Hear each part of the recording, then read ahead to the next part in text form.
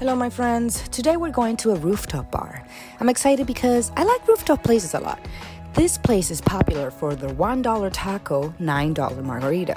It used to be $5 margarita, but inflation. After the friendly bouncer checked my obvious overage ID, I proceed to walk in.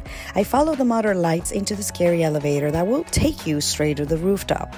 The decor is a mix of bohemian, like very cozy and likable.